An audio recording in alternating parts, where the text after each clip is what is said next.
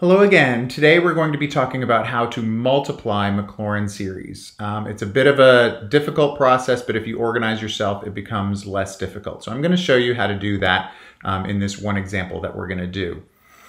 We're going to use the Maclaurin series for e to the x and cosine x, and we're going to find the first 5 non-zero terms of the Maclaurin series for e to the x times cosine x. All right, so there is the Maclaurin series for e to the x. We know that from previous lessons, and here is the Maclaurin series for cosine x. Now notice that it does go on beyond those terms, but if I'm finding the first 5 non-zero terms, I've already done this process, so I know exactly where to stop. But if I didn't, I would probably add a few more terms just to be safe. So what I need to do to find the Maclaurin series for e to the x times cosine x is basically multiply those together. You'll notice that there are 5 terms in the first set of parentheses and 4 terms in the second set of parentheses. So in order to use distributive property on all of this, I would have to do 20 multiplications. Now you can write them out in a big long row and that's fine. But what I would do is I would use a box. And so I've set up a box right here. And so I've got e to the x, the terms of e to the x are going to go along the top row, and then the terms for cosine x are going to go in the left column. And hopefully I know I've got enough terms, but if I didn't, I would add columns or rows if I needed more terms for either of those Maclaurin series to get the right answer. All right, so I'm just putting my terms of e to the x in that top row, just to remind myself. And so the first term in the Maclaurin series for cosine x is 1, so I'm going to take 1 and multiply it by all of those yellow terms, which is not hard. I'm basically just copying those. And notice how I've expanded the denominators. I haven't left them as factorials because that could get a little difficult to understand and to simplify.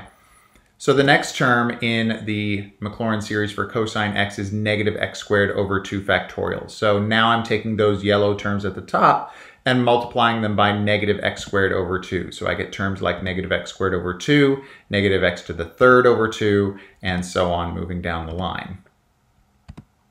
And then the last term that I need to concern myself with in the Maclaurin series for cosine x is x to the fourth over 4 factorial. So again, I'm taking that and I'm multiplying every yellow term by that, and here's what I get. So I know that I've done enough terms to get 5 non-zero terms, which is what I'm asked for. So now I just need to find them. And because I'm organized like this, they're kind of arranged in a nice little pattern so I can figure out what they all are. So the first thing I'm going to look for is my constant term. That has the lowest exponent of x, x to the 0. And so there's my constant term right there. It's the only one I have, so I know my first term is going to be 1. Now I'm going to look for x's with no exponent, just x to the 1. And it looks like I only have one of those, so my next term is going to be x. So after that, I look for x squareds. And I have 2 of them, but they are the same with opposite signs. So I actually have no x squared term in my Maclaurin series. So I'm going to skip that and move to my x to the thirds. And I have 2 of those. If I add those 2 together, I'm going to get negative x to the third over 3.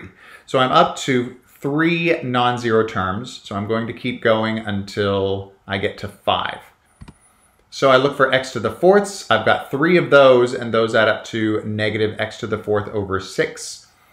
And now I have my x to the fifths. Those add up to x to the fifth, negative x to the fifth over 30. And so now I have 5 non-zero terms, and so that is my Maclaurin series for the function e to the x cosine x with 5 non-zero terms. If I needed more, I would have added more columns, more rows, and done more multiplications. But I really didn't need more, so that is my Maclaurin series. So that's the process. I would organize it with a box because it is distributive property with a lot of terms in both sets of parentheses. So you've got a lot of multiplications. It's easy to miss a term or 2 and get a bad answer out of it.